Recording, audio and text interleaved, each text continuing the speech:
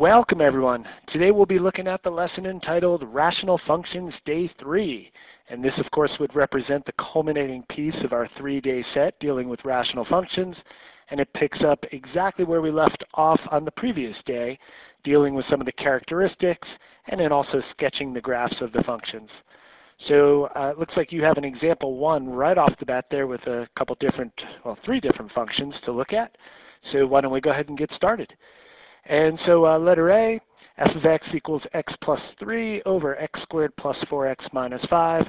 And I'm going to sketch the graph of that function on here. I'm not going to point plot it all, but I'm just going to use the characteristics and some reasoning skills to see if I can get a picture of what that graph might look like.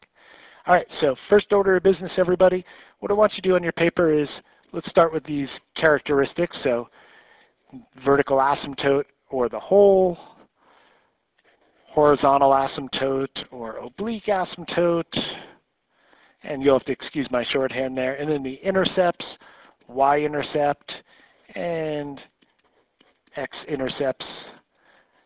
And so what I want us to do is take a moment and see what we can do with these 4 characteristics, and based on this function right here, see what we can create, and then see how that would translate over on the coordinate plane over here. All right, well, first order of business, when we talk about the vertical asymptote or a whole, we do know from the previous lesson that those come when the function is undefined. And specifically, in a rational function, it occurs when the denominator is 0. So if there is a value of x that's going to make the denominator 0, it's either going to produce a vertical asymptote or a whole, and we talked about the distinction in the previous lesson. So first order of business probably is to go ahead and factor this, and I'm just quickly getting an x plus 5, x minus 1 right there. So I'm just going to put that in underneath. And so what that allows me to figure out right off the bat is that we have 2 discontinuities of the function, one when x is negative 5 and one when x is positive 1. Now in this particular case, it looks like both of these would be vertical asymptotes, because the factors that produce the discontinuity are not in the numerator.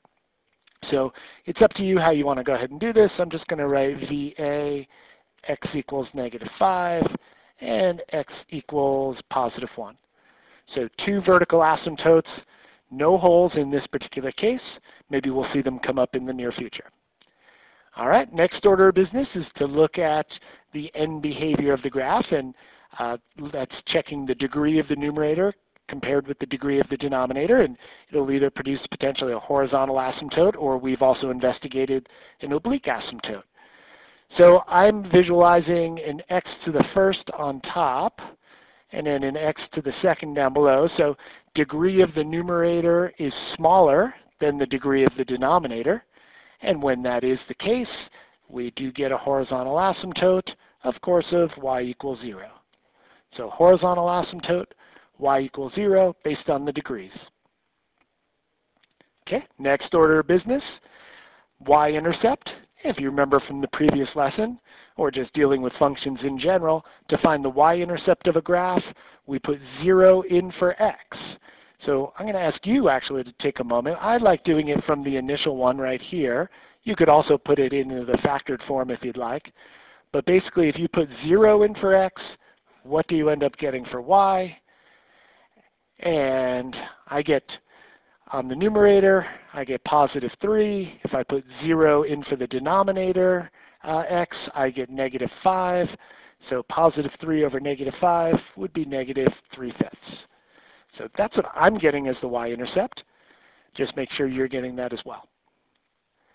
And then last of our characteristics before we sketch this thing, x-intercepts. And if you remember, x-intercepts occur when y is 0. So how do I make y 0 dealing with a fraction?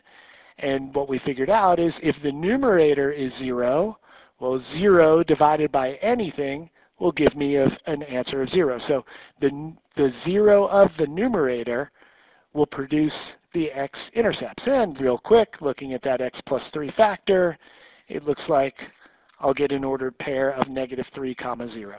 So again, that negative 3 coming from the factor of x plus 3 in the numerator. All right. Well, let's see what we can come up with here. Again, I don't want a point plot or anything like that. I just want to use these characteristics to get a good sense of what the graph will look like. So let's start. And I'm not even going to put in tick marks. You definitely can. Well, you know what? Actually, I stand corrected. That's probably a good idea. So 1, 2, 3, 4, 5. Let's get a vertical asymptote there at -5. And then let's get one at +1. That's the first order of business there. And behavior. So eventually we'll see the function values approach the y values of 0. So something along those lines. And let's see, it looks like -3/5 as the y-intercept, so just about there, just above that -1. And then lastly, I'm seeing an x-intercept of -3, so 1, 2, 3, and something like that. All right, so now let's see if we can use some reasoning skills to see what the curves will look like in the 3 sections. And here's what I would say right off the bat. We have a vertical asymptote at x equals -5. So what that does tell me is there is going to be a hyperbola somewhere to the left of that vertical asymptote. Part of the curve is going to be in between these 2 vertical asymptotes, and part of the curve is going to be to the right of this vertical asymptote right here. And so I guess from my vantage point, the only thing that really jumps out at me, at least, is sort of the middle piece. So the curve has to go through these 2 points. It's got to cross here at -3 as opposed to touching, and it's got to come down here, and there are no other x-intercepts or y-intercepts, obviously. So, you know, you let me know if this is a leap too far, but I'm seeing this kind of coming like that. I'm going to just ballpark it for the moment here and then sketch it in. But I don't see any other way, really, based on the characteristics, for that part to look any different. Because it's not going to come back this way because it's not a touch here. It's not going to cross and come back because there are no other x-intercepts. So in order for this to occur, I'm pretty confident that this would be the case. And again, is it absolutely the perfect drawing? Nah, never. But that should do. Okay. Now, as I look at that, so that's taken care of, now I know that the hyperbola, the curve has to be either up here, kind of approaching the 2 asymptotes, or down here, approaching the 2 asymptotes. And if you think about it, remember we talked about the multiplicities of vertical asymptotes? And do you notice that x plus 5 is only one factor? There's no squared or anything like that. And what we talked about, what's kind of fascinating, is when it is a single multiplicity of that factor, then the graph approaches the vertical asymptote from 2 different directions. So like if we were going to infinity on the right side of the asymptote, then it means it needs to go to -infinity on the left side of the asymptote. And so that tells me it's going to look something like that. And then same order of business here, because there are no intercepts or anything like that. So I've got to figure out, is the graph going to look like this, or is it going to look like this? So let's go to our vertical asymptote coming from x minus 1, because that's what produced this guy right here. And notice it's also a single multiplicity. So that tells me that on the left side of the vertical asymptote, if the graph went to -infinity, then on the right side, it has to go up to +infinity. Okay, and again, that comes from that first lesson that we looked at. Nice little investigation. Okay, that's looking pretty good. Now, I'm going to just grab the calculator very briefly here and just sketch it and see. Come on, there we go. And so I'm going to go ahead, and it doesn't have to be perfect, as I said. But let's see, I'm going to get parentheses, and you could do this as well. In fact, I'd encourage you to do this. And I'm just going to zoom standard for now. I don't even think we really want to change windows or anything like that. You know, it's not ideal, but you can kind of see it, even though it's getting a little convoluted in there. Here's that part, and then here's this part, and then here's that part right there. And the 2 vertical asymptotes, one at -5, and 1 at an x value of positive 1. Cool. Again, I could get a better graph on that, but I don't see the need at this point. All right, very good. Let's move on to the next. All right, so the next one, 2x squared minus 10x over x squared plus 3x. Same idea, everybody. If you would, take a very quick moment. Let's go ahead and see what is produced here. So same for basically y-intercept and then x-intercepts. All right, now I think it's helpful to kind of write some things in factored form. So just off to the side, I'm going to write the numerator in factored form, and I hope you don't mind me taking the initiative here and just doing it quickly. Factor out the 2x, that looks good. And in the denominator, factor out the x, also looks good. All right, let's see if we can go through this one a little quicker with our characteristics.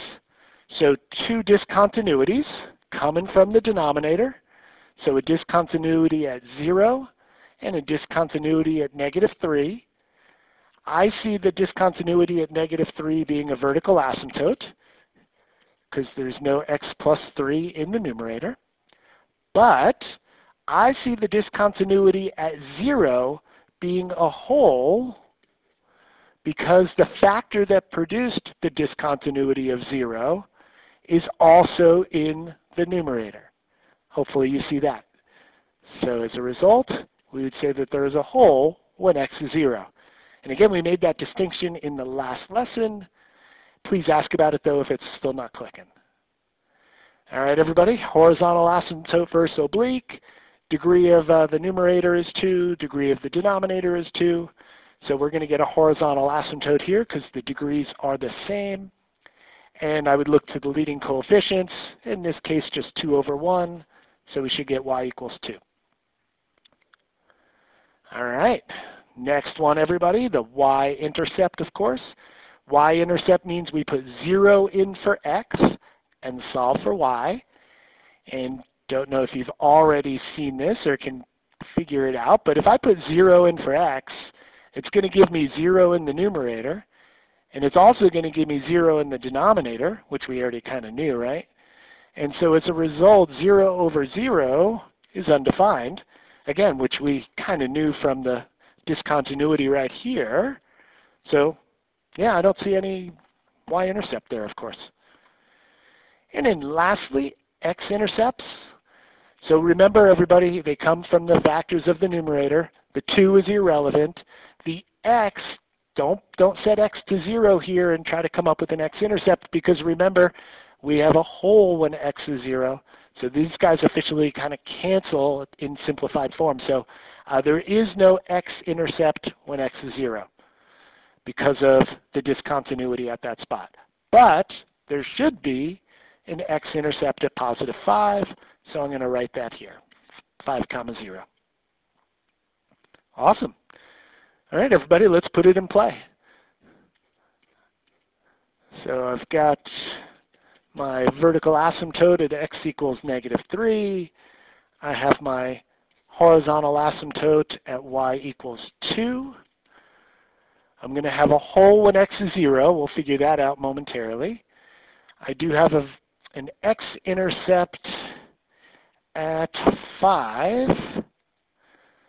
And that's unfortunately all we have at this stage because there's no y-intercept because there's going to be a hole when it crosses there. All right, so now we just have to figure out where the curve would lie. And again, there are going to be 2 parts to it, of course. Here's my vertical asymptote separating. So there's going to be part of the curve to the left of the vertical asymptote, part of the curve to the right of the vertical asymptote. So where does it have to be? And the question I guess I would have for you, again, just using some logic, is the curve going to look like this, or is it going to look like this? And the answer has to be the former. It cannot be this one, because if it was this one, we would have had an x-intercept that's shown up somewhere to the left of this vertical asymptote. But no more x-intercepts, of course. So what that tells me is has to look something like that. Okay, and then which means, again, same idea, is it going to look like this, or is it going to look something like this? And based on the fact that it has to cross through that x-intercept, to me it looks like it's going to have to be something like that here. Now I'm going to be a little careful with this one, because as I draw it, remember there's a hole when x is 0. So I didn't do a great job with my vertical asymptote there, but that's all right. But the key, everybody, is the discontinuity. Remember, a discontinuity is all about the fact that when I draw the graph, I have to pick up my pencil and then draw the remaining part. So there's a hole right there because there's a discontinuity when x is 0, as we figured out. So if I ever ask you to graph something like this, just make sure you don't go all the way through in a continuous fashion. Pick up that pencil and jump over it. So that's why there's a hole. All right. To be honest, I'm not going to bother with the graphing calculator at this stage. I'm pretty confident that we did a nice job with this. If you would like to pause the video for a second and graph this and see how we did based on the characteristics and just using a little logic over here, by all means. But I want to honor your time and move on to the next piece. Okay. So letter C. And let's go right to it. So everybody, vertical asymptote, hole, horizontal / oblique, y-intercept, x-intercepts. Let's see what happens. All right, so first order of business, what I would probably do is write things in factored form, just looking at the numerator, just to get it moving along there. That'll be x plus 2 over x minus 2. That's fine. All right, and so let's start with where the function is undefined. Anytime you have a factor of just x, you know you're going to have a situation where that value is 0. In this case, actually, you know what? Let me write vertical asymptote there for us. But there is going to be certainly a vertical asymptote when x is equal to 0. So let's write that in. So coming from the factor of x, we get a vertical asymptote of x equals 0. Now, horizontal versus oblique. This is a good one. If you notice, the degree of the numerator is 1 bigger than the degree of the denominator, so no horizontal asymptote, yes to oblique asymptote. Which means, everybody, we've got to do the division. Isn't that fun? All right, so I'm going to do the division just like we've done in the previous lesson. So we're looking for x going into x squared minus 4. I'm going to put a placeholder in just in case. Old habits die hard. And remember, everybody, we're just looking for y equals mx plus b up here. We don't have to go all the way through. So what I'm looking for is how many times does x go into x squared? And it goes in x times. And when I go ahead and do the multiplication back down, I get that. And subtraction. And I end up getting 0x, which is kind of interesting. You don't need to necessarily put that there, and then the minus 4.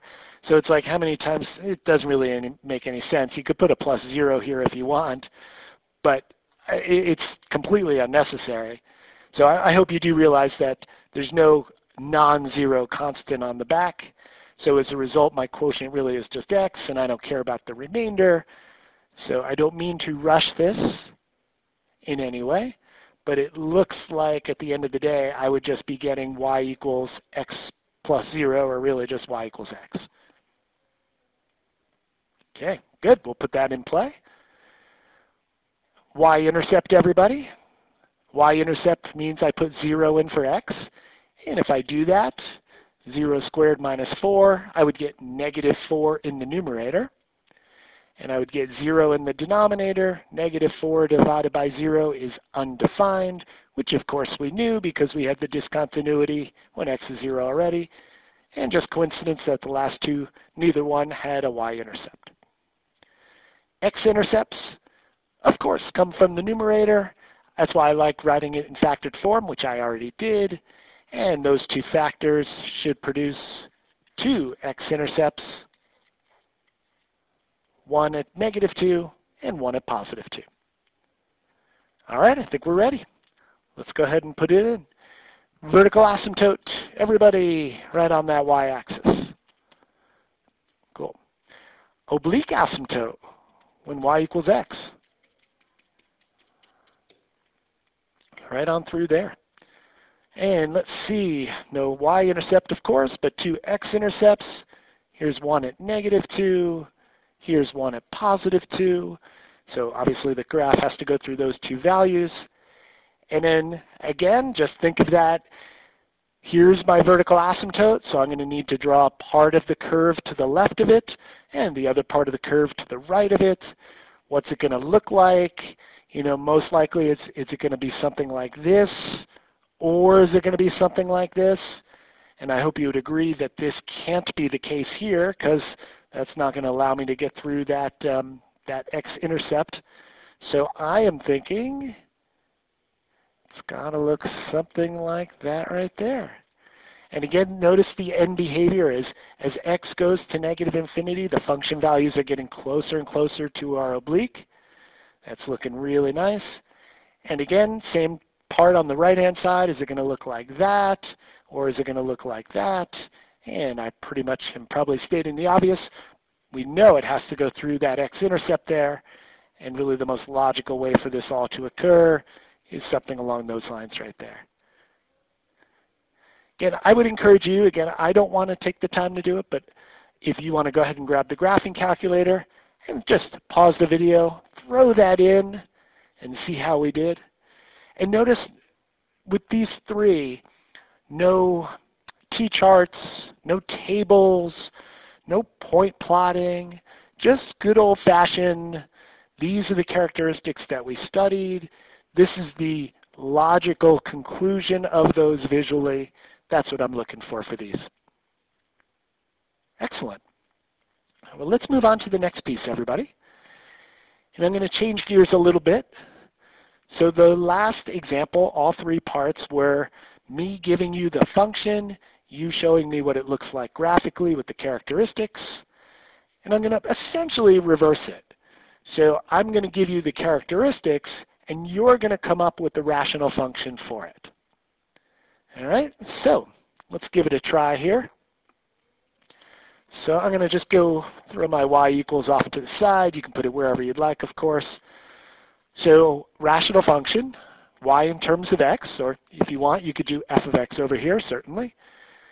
And these are the characteristics. And let's see what we can produce. All right, I'm going to start really right at the top here. So vertical asymptotes at x equals 2 and x equals -2. And remember, these values come from factors in the denominator. So if I see a vertical asymptote at x equals 2, what that tells me is that came from a factor of x minus 2 in the denominator. And if I see a vertical asymptote at x equals -2, what that tells me is that came from a factor of x plus 2 in the denominator. Again, just kind of reverse engineering here. That's all it is. Awesome. So vertical asymptotes taken care of very nicely right off the bat. I'm not going to multiply it out. We'll keep it in factored form. Now I'm going to skip the horizontal for just a sec and go right to the x-intercepts, because x-intercepts, as we figured out, occur when y is 0, and to get a y value of 0, the numerator has to be 0, and these values come from factors. So very simply, if you have -4 as a 0 of the numerator, it had to come from a factor of x plus 4. And if 6 is a numerator 0, essentially, then it has to come from a factor of x minus 6. All right, very good. Now the only thing we have to take into consideration is the horizontal asymptote of y equals 1. To get a non-zero horizontal asymptote, if you remember, the degree of the numerator has to be the same as the degree of the denominator. Well, I have two linear factors in the numerator, so if I multiplied this out, this would be x squared. Two linear factors of the denominator, so if I multiply that out, that would be x squared. So degree of the numerator is the same as the degree of the denominator. So now we just go to the ratio of the leading coefficients, which essentially has to be 1 over 1. And you don't even need to write it, but there's a 1 right there and a 1 right there. And that would do it. I think this one's ready to go. All right, not too bad. So they're going to get a little more complicated, but I'm hoping you see that first step. Let's do letter B. So same 3 characteristics here. Let's go ahead and try it. So here's my y equals, looking good. And let's start with the basics. To get a vertical asymptote at x equals 0, means it's coming from the denominator. 0 always comes from a factor of just x. So at this stage, I'm good. I've got a factor of x in the denominator. That's going to give me this piece at this moment in time. All good. I'm going to skip the horizontal asymptote for the moment and go to the x-intercepts. And again, those values come from factors. So x plus 6 and x minus 3 and lastly x minus 8. Okay, that's good. Now, here's where it gets a little more interesting. We need a horizontal asymptote of y equals 2/3. Again, a non-zero horizontal asymptote means that the degrees have to be the same. But if you look, the degree of the numerator it's a degree 3, right? It would be x cubed if I multiplied it out, because I've got 3 factors. But the denominator is only x to the first. There's only 1 factor. So right now, everybody, the degree of the numerator is bigger than the degree of the denominator. So, and I hope you agree that at some point in time, we need 2/3, right? The ratio of the leading coefficients has to be 2/3. So I'm going to put that in, but that's not quite right in terms of the overall situation. I'm still not going to get this because the degrees are not the same. So the question I have for you is, how can we create a situation where the degrees of the numerator and denominator are the same without introducing more vertical asymptotes down here or anything along those lines? And I don't want holes down here either, because these have to produce x-intercepts. So there are a couple of fixes. There's the quickest one, which is this: multiplicity. So right now, this is just to the first power, right? But if I change the multiplicity on this, meaning I change it, that's a 3 by the way, if I do that to the third, do you notice now I'll just get the same value from all 3 factors of x? So I'm not adding more vertical asymptotes. It's still just x equals 0.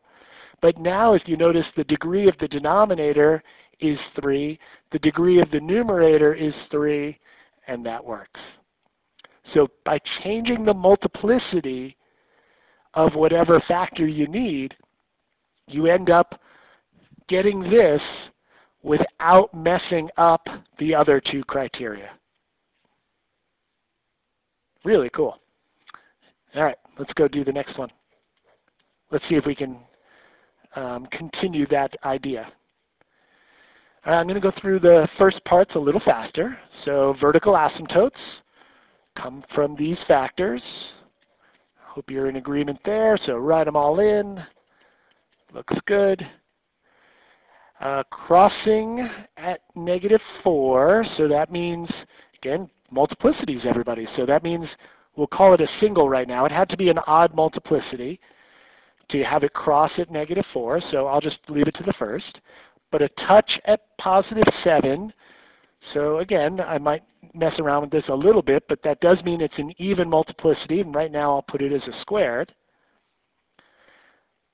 Okay, so that's good. I've got these the vertical asymptotes, and I've got the intercepts right there. Now let's focus on the horizontal asymptote. I need y equals 0, and that occurs, everybody, when the degree of the numerator is smaller than the degree of the denominator. But if you notice, what is the degree of the numerator, everybody? Well, it's got to be a degree 3, right? Because I've got 3 linear factors. If I asked you to multiply this out, you'd get x cubed. So we've got 1, 2, 3. So degree 3 in the numerator, degree 3 in the denominator. So right now, the degrees are the same. So I'm not going to get y equals 0. In fact, I'd probably get y equals 1 at this stage. So the question I have is, how can I get y equals 0 without messing anything up? Well, again, as I alluded to in the last one, if I just change the multiplicity on anything, down on the bottom, now I raise the degree of the denominator, because now it's a degree 4 instead of a degree 3. That's what I want you to see. Now you notice that the degree in the numerator is 3, the degree in the denominator is 4, and those are the conditions that would produce a horizontal asymptote of y equals 0. Students always ask me, like, does it matter where you change the multiplicity or changing the degree, essentially? And the answer is no. Could I have put a squared here? Sure. Could I have done even a larger power here? Absolutely. As long as you have the degree of the numerator smaller than the degree of the denominator. So you can start to see that there are really a multitude of answers that you could put in, an infinite number, as a matter of fact. All right, hope that's clicking for you.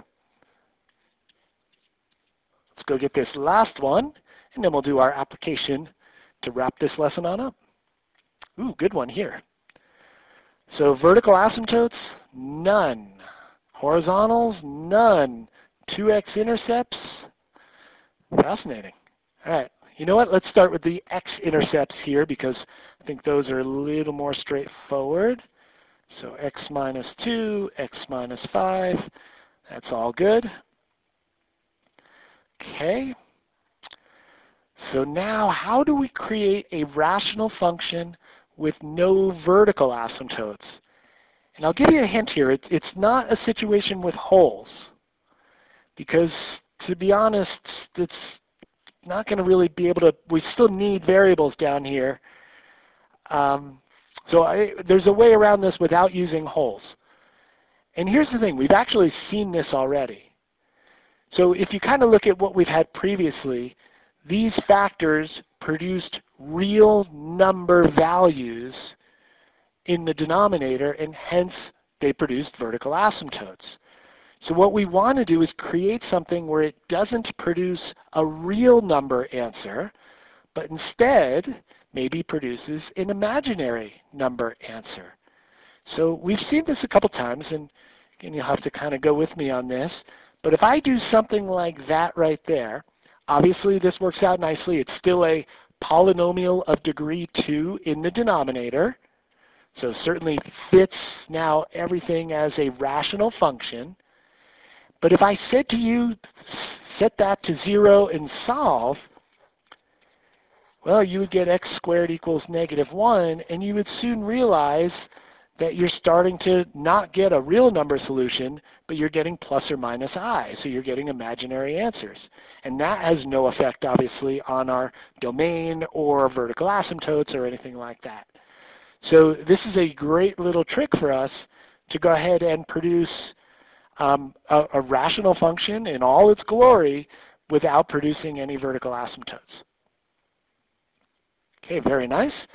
And then lastly, just want to make sure we have no horizontal asymptote. So let's check those degrees again, everybody. I hope you're good with me that we have x squared in the numerator. We have x squared in the denominator, because this is in standard form down here. So the degrees are the same, so that's not going to work. In order to get no horizontal asymptote, the degree of the numerator has to be bigger than the degree of the denominator. How can I do that without creating more intercepts or stuff like that? Just change the multiplicity. Now, everybody, do you see this would be a degree 3 in the numerator, degree 2 in the denominator, and we certainly would not have a horizontal asymptote. All right, I hope that works for you. Some good challenging ones. I will make one more comment before we do our application problem. Did you notice I didn't give you the fourth characteristic, the y-intercept, on any of these? Well, it makes it harder. I think in either the practice or somewhere along the line, you might see one. So I would love for you to try to be a little creative with it and try to think outside the box to get that y-intercept to work in a very particular way. even though you and I, during this lesson, did not see that scenario. I still think you can do it. Okay, let's move on to the last piece.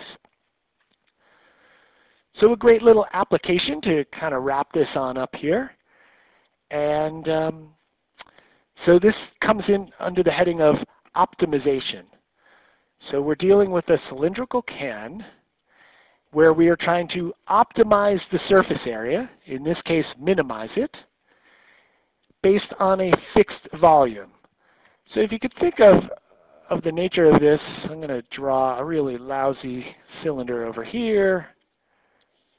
Okay, and that cylinder obviously has a radius and a height. That is an R, by the way, down there. And so the idea behind this is very simple.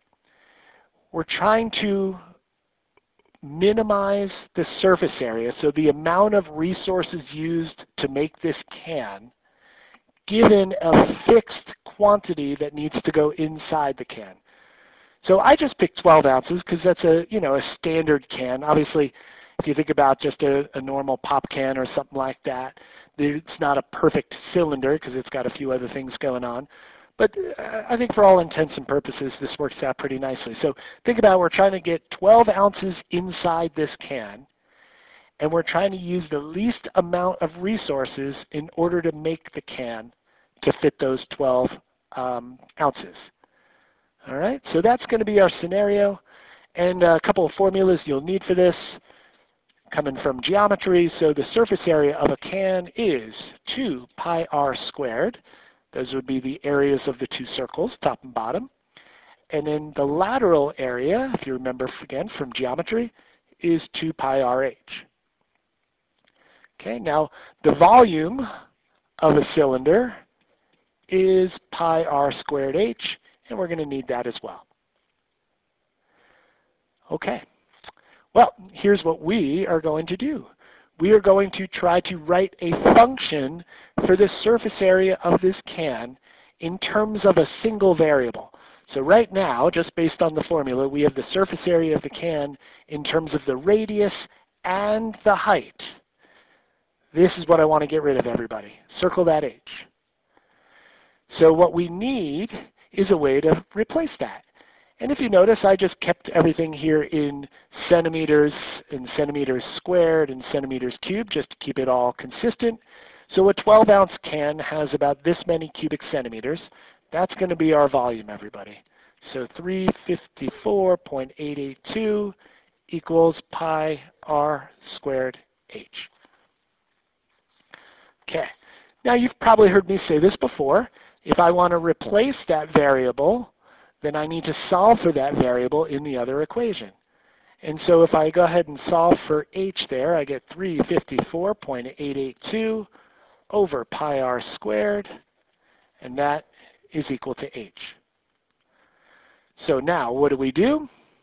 We take this expression right here, and we replace the h over here.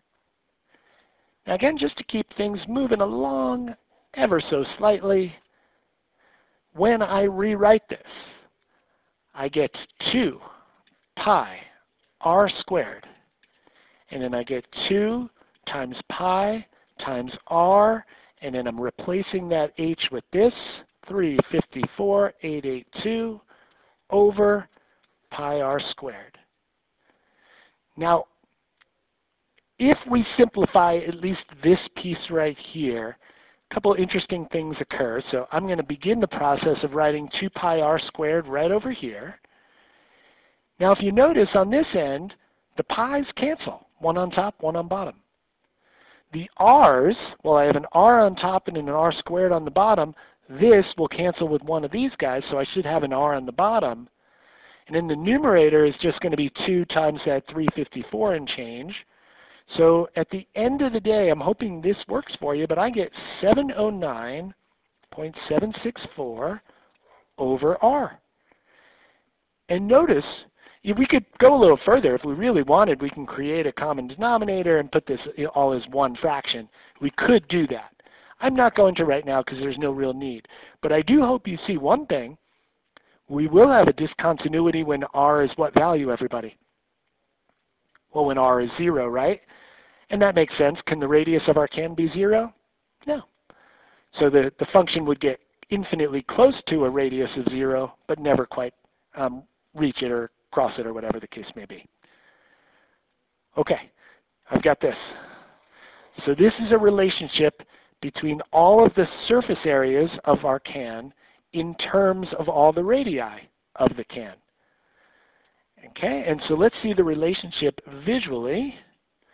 So I'm going to go ahead and do this right over here. Grab your calculator if you would too, because I want you to graph this on the window. So I'm going to type this in. Y is going to represent our surface area. X is going to represent the radius. And so I have 2 pi and then x squared and then plus 709.764 and divided by x. Now I'm going to give you the window here to use for this just to make it a little easier for us. And so for the radius we're going to go 0 to 10 centimeters. So that's this right here, everybody. And for the surface area I'm going to go 0 to 1,000 square centimeters. So 0 to 1,000. And I'm going to graph it. And what we should see, of course, is our curve coming from the rational function. Notice as this is going up and up and up, it's getting closer to the vertical asymptote of the radius being 0. And you can see what happens here is the radius is really small, the surface area is pretty large. And then it goes down, and we see a minimum. And as the radius gets larger and larger and larger, you see that the surface area starts to increase. So there is an optimal way to construct our can in order to reduce the amount of resources used for it. So let's see what that would be. So we go to second trace, minimum, and I'm going to go to the left of it, hit enter, go to the right of it, hit enter, and enter one more time, of course. And we see this is the radius of the can that would produce the smallest surface area possible. Radius, surface area. That's what we did right here. Radius, surface area. So let's write them in and wrap this on up here. I get about 3.84 centimeters for the radius of the can. And I think I saw 277.48 square centimeters for the surface area of the can. So in order to see what is the optimal way to construct it, we have a radius for the can. We know what the overall surface area would be, and it as the optimal surface area. The only thing left is what is the height. And again, just to move it along a little bit, do you see we have the radius of 3.84? I'm hoping, and I'm just going to sketch where you would put it. I would put it right back in here. Just make sure you put parentheses around that pi r squared when you do this. But if you do 354.882 divided by parentheses pi times 3.84 squared, close those parentheses, you do get a height. And if you'd like to do this on your calculator, by all means, I'm going to write in what I got just to honor the time here. And there we have it. So it's a great little application of rational functions using the idea of optimization where I have a fixed volume and I want to minimize the surface area. All right, everyone. Thanks so much for listening and taking good notes on this. Let me know if you have any questions or if anything wasn't crystal clear.